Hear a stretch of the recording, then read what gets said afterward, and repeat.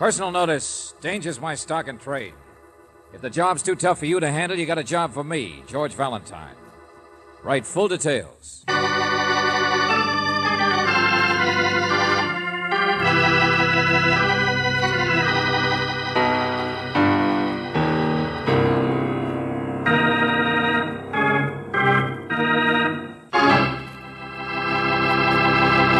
Greetings, mystery lover. Time for another Let George Do It adventure.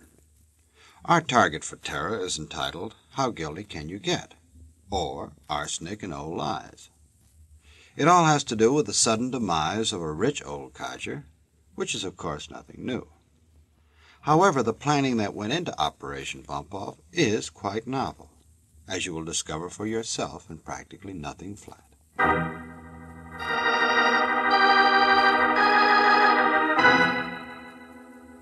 My dear Mr. Valentine, I am one of the richest men in Sand Hill Center.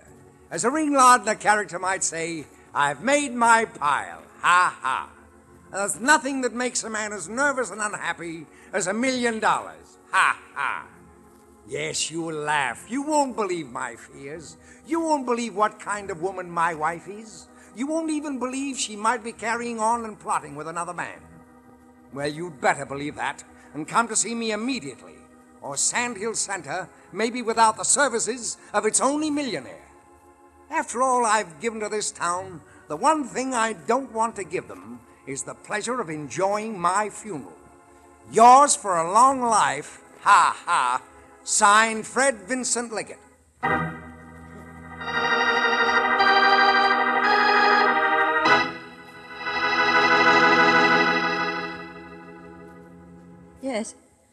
Yes, my husband's at home. Why? Well, I'm George Valentine. This is Miss Claire Brooks, my assistant. Oh, yes, of course you're Mr. Valentine.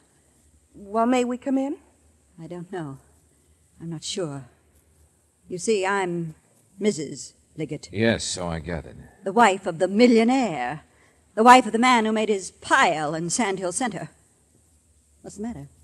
Did I say something wrong? No, of course not. But if you'd please tell your husband that we're here. Yours for a long life. Ha, ha. Oh, yes, come in. Come right in. Join the party. You seem to know all about it. All about my husband's mail, you mean, don't you? I just read it. Look, here it is. The carbon copy from his pocket. Oh, well, look, Mrs. Liggett. Such a funny letter, wasn't it? Ha, ha. Such a funny man, my husband. So well-liked, so admired, so trusting, so able to see what other people are up to, so willing to believe the best about people. Wait a minute, please, Mrs. Liggett. I know how it must make you feel to read what he's written about you. Oh, but to go prying, to read his mail. But I am reading all of the things in his pockets. You walk in here the moment I've just been reading them. Mrs. Liggett, because please. The sheriff wanted me to read everything. He told me to look, too. To look at all the nice things my husband ever wrote about anybody. Stop it, I said, please. Sheriff? What? Yes, of course. Because I've already done it, don't you see? Well, what else could you see? What else could you think? Go on in there. Go see my husband. He's dead.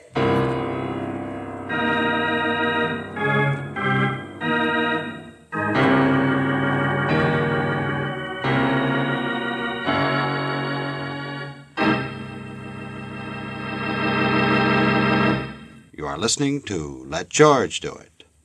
Our adventure will continue in just a moment. Now back to Let George Do It and George Valentine.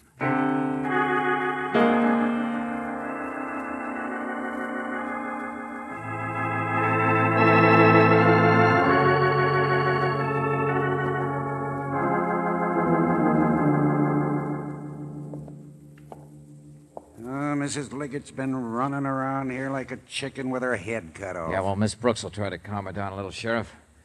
I just want to know what happened. Or around to the neighbors to try to get help. I only been here myself a few minutes. Medical examiner's on his way from the city. Uh-huh. She found him just lying here, huh? Poisoned. I don't know much, but I know that much.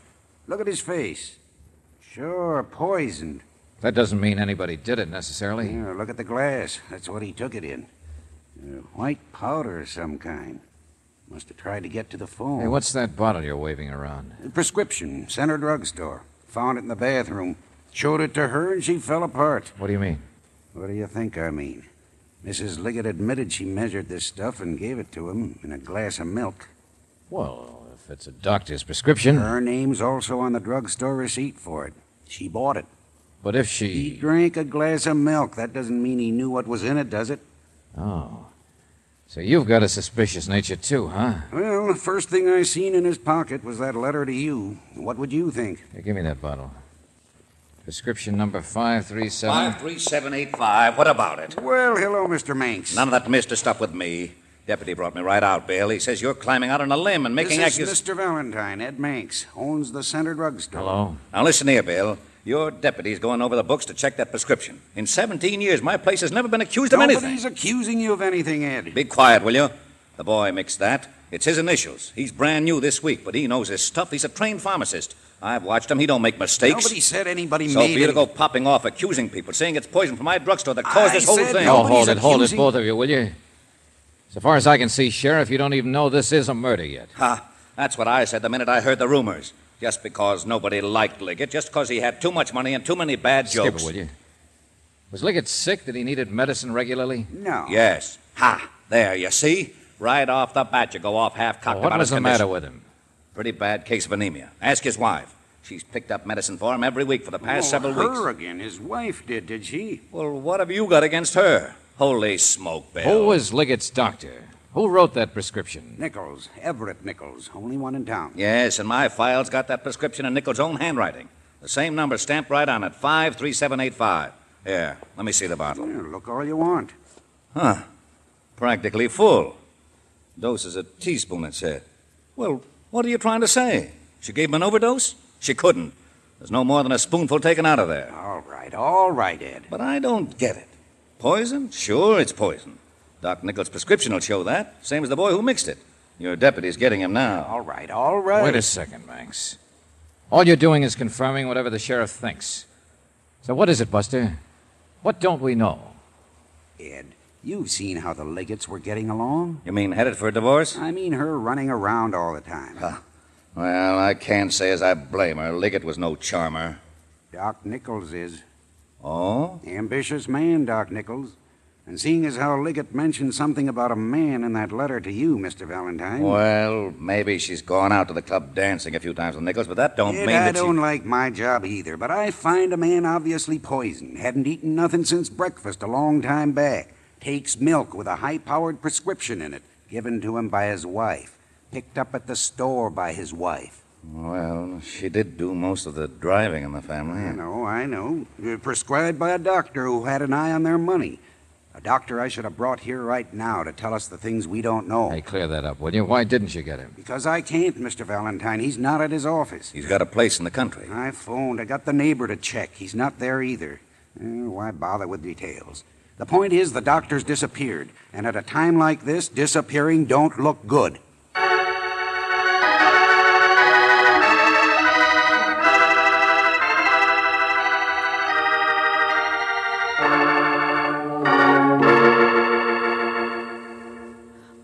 How should I know where Dr. Nichols is?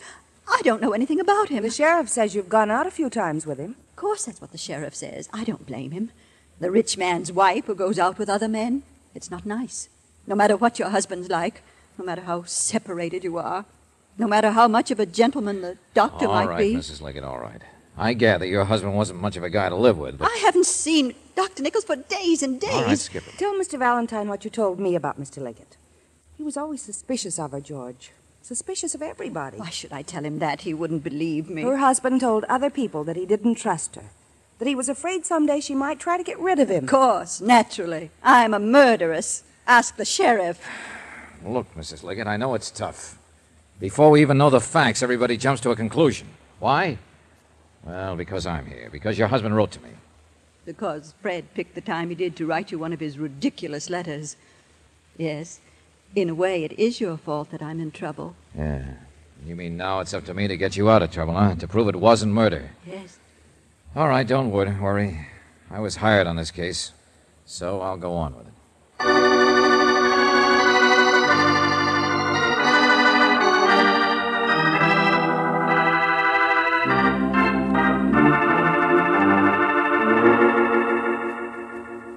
Mister, I only answer Dr. Nichols' telephone. I don't read his mind. It's Miss Boggs who's his nurse. But the sheriff says his nurse was off duty. She always is on Saturday mornings. Well, so was I after 10 o'clock. The telephone exchange takes over after then. 10 o'clock. That's when Dr. Nichols left? Exactly. We walked out together, and he didn't tell me he was going anyplace special. And that's the last you saw of him, Miss Broom. The last anybody saw of him. Here, let's see the list of phone calls, then. That's the last one? Hemlock number, yesterday afternoon? That's right. But you said he had patients. He was working this Well, morning. that's just a few regulars, that's all. There was Cy Benson for his bandage, and Widow Morris, that's a heart. Pills for the Jefferson baby, and, well, of course, Fred Liggett. Fred Liggett this morning? Well, when do you think he got that prescription? Only if you think that there's anything wrong with any prescription that Dr. Nichols ever... I'm not the sheriff, Miss Broom. Well, it's a pity you're not. And I'll tell you another thing. The doctor, maybe he took Mrs. Liggett out once or twice, but he'd never get mixed up with a woman like that. Oh, you don't think so much of her either, huh? I didn't say that. I just Hemlock said that- 8339 in the phone book. Just looking up that last number yesterday afternoon, George. It's the Liggett number. Well, all right, what of it? It was her phone, the doctor. So what? That don't mean anything. Maybe to talk about the weather. What of it? Well, nothing. Except she was so careful not to mention it to us, George. Yeah. And now, what do you think you're doing? Still looking for the doctor? Well, supper time. If I know him, he'll be back home by supper time. That crazy sheriff saying he's disappeared just because he can't find him right Hello? away. Oh, hello. Let me talk to Mrs. Yes, Valentine. Oh, it's you, Sheriff. I came back to meet the medical examiner. Good, I'll be right back. No, you won't. This thing's mixed up enough as it is. I'm leaving for the country. What? You know, I told you the doc's country place was empty. Well, I got a man out there says his desk and everything are all cleaned up, just like a man does when he leaves town, runs away. All right, Sheriff. Tell me later. I know I'm wrong, 'cause he didn't disappear. Huh? Doc Nichols, he's lying across that desk, dead.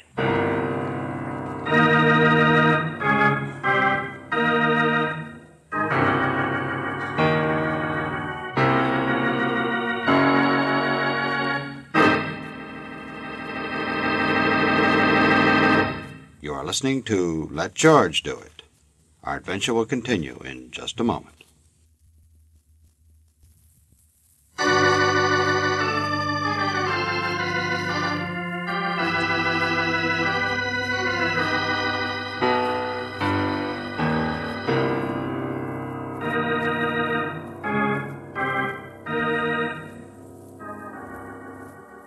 And now, back to George Valentine.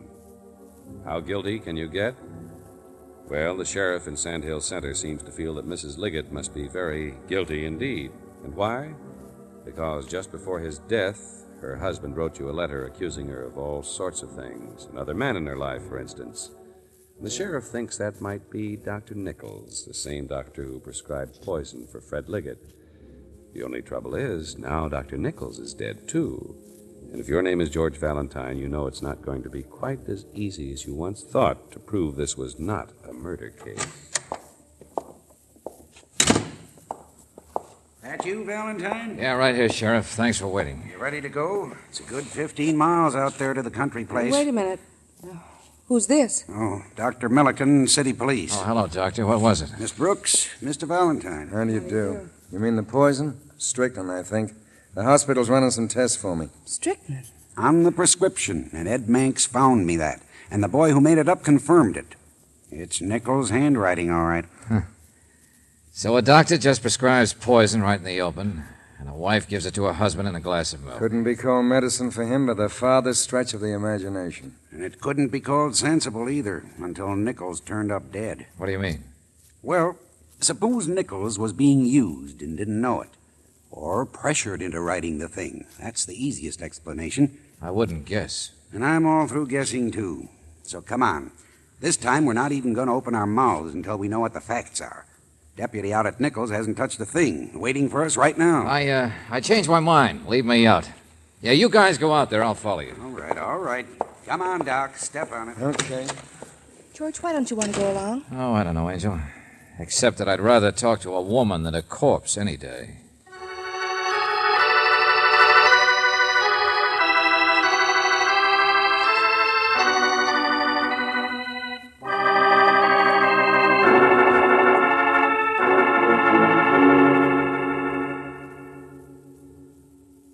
Valentine, I assure you I've never been mixed up in any way with Dr. Nichols. I don't know anything about it, any more than I really know anything about my husband's death. You telephoned the doctor yesterday afternoon. You didn't tell us about that earlier. Didn't I? No. Well, I had the car and I had to do some shopping. Fred was late and couldn't go to the doctor's. You mean he was supposed to have gone yesterday instead of this morning? Yes, I phoned Dr. Nichols to change the appointment, that's all. You... Oh, brother, what's the matter with me? Strychnine. What? Sure, of course. Look, what do you know about your husband's illness? About any treatment he's taken or any... Well, I really haven't paid too much attention, I'm afraid. I know it's anemia, Well, but... skip it, never mind. What on earth are you talking about? Morris, that's it, the widow Morris. A lady with a heart.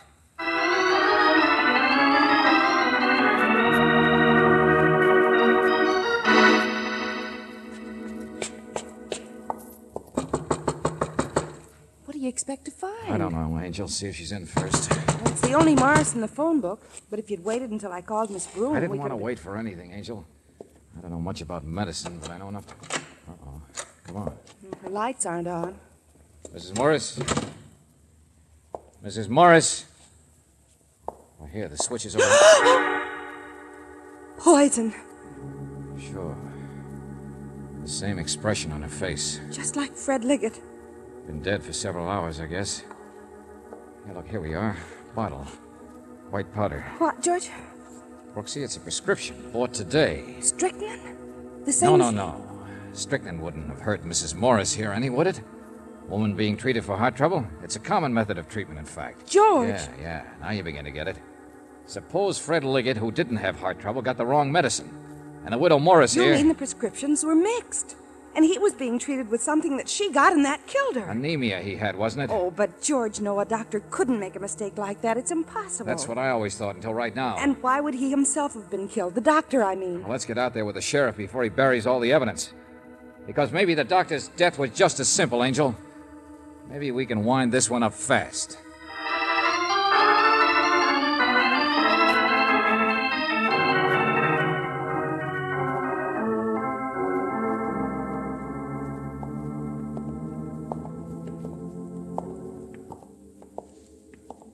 Yes, Mr. Valentine, quite possible. Anemia is sometimes treated with arsenic, and it can be taken orally. Look, she was an old woman, Dr. Milliken. Had a bad heart anyway. It wouldn't have taken much to... Exactly. I'll get down there as fast as I can. Okay, thanks. Well, Sheriff? Well, Valentine, look for yourself. I told you before, I'm all through playing detective. When did Nichols die? I don't know for sure, but a little time after the other two, apparently. Lying across the desk here, arm outstretched. Well, you're doing fine. You're one jump ahead of me. Found the gun in the wastebasket. One shot. Uh-huh. He had plenty of time to learn about Liggett and that Morris woman, in case he didn't already know. Wastebasket right beside the desk. Funny guy, Nichols.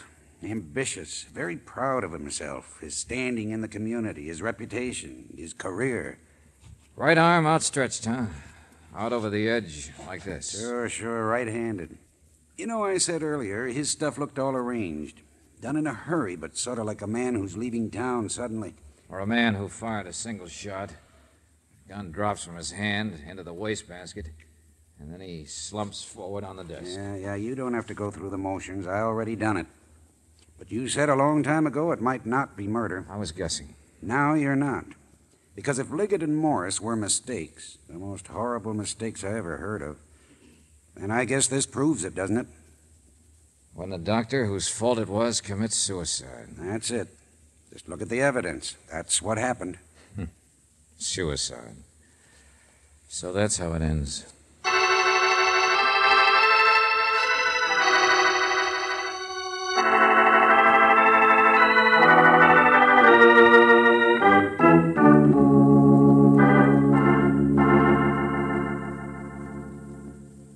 Oh, the poor man. Poor man. Think how he must have felt when he found out, when he realized what he... Yeah, the mistake was his, all right. Wasn't the drugstore's fault. You pharmacist on duty. He didn't know the people. He wouldn't have caught it. Just think how Dr. Nichols Well, must you were have... pretty upset by this, too, Mrs. Liggett. You were blamed for a while. Well, everyone knew how Fred and I were. I can't blame anyone for jumping to conclusions. No. And your husband's letter to me and my coming here threw you into a blue panic, too, didn't it? Well, I wouldn't exactly say panic. I think I must have been mostly hysterical. Well, I'd over... say panic. Why not? It was the first thing that started to upset your plan. My what? Well, isn't that what you'd call it? When you plot your husband's death? When you almost get away with it? Mr. Valentine, I'm sure Just to be accurate, I'll say you and the boyfriend.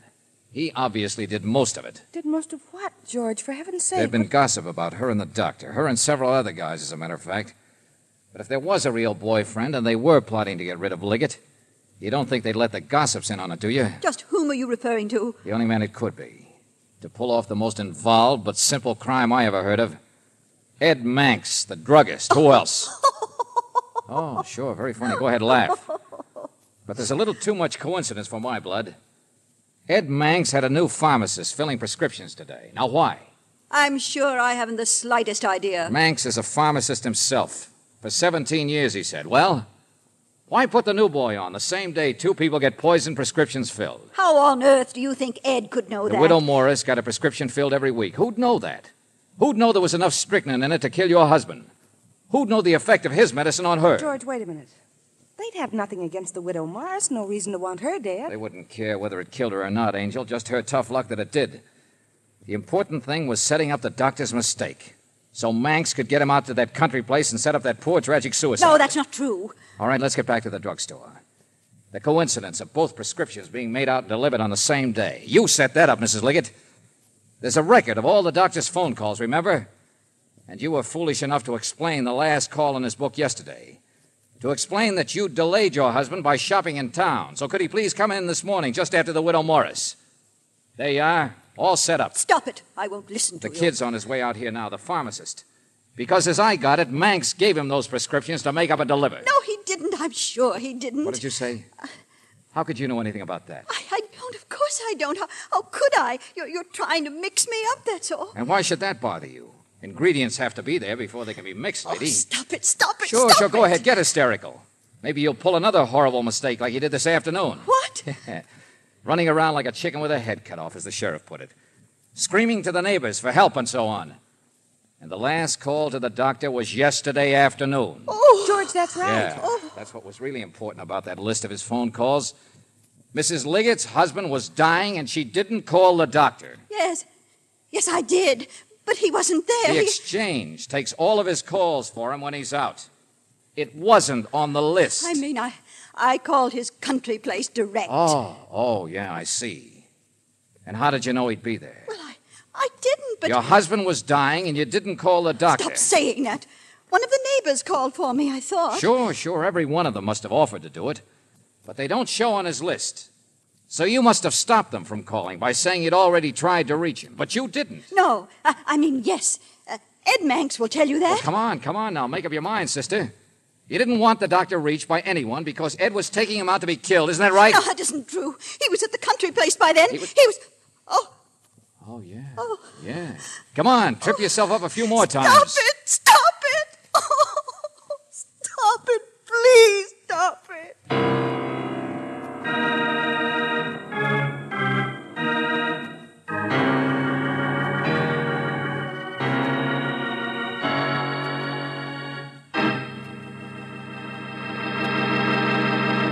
Back to the conclusion of our Let George Do It adventure in just a moment.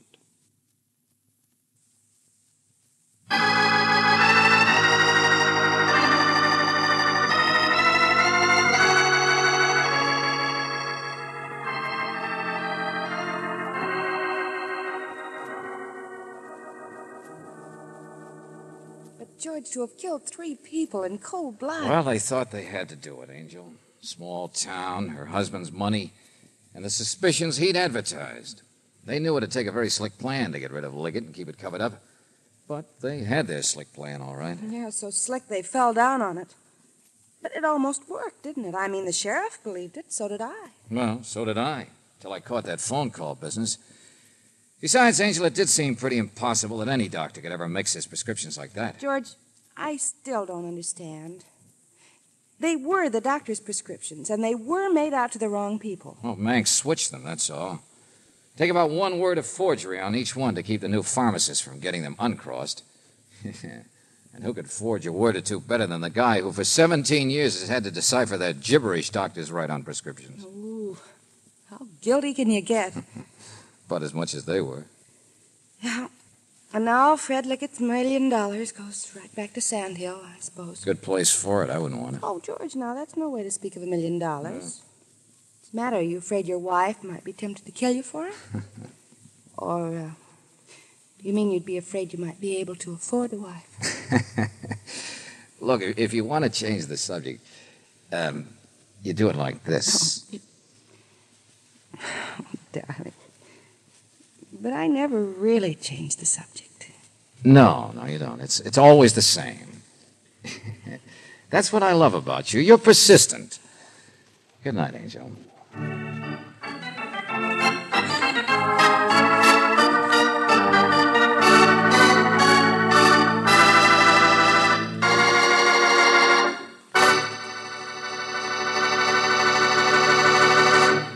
You have just heard How Guilty Can You Get?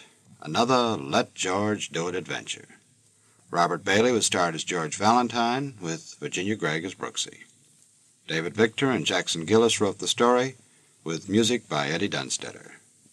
Now this is yours truly inviting you to another visit with Valentine, when you will again hear what happens when you let George do it.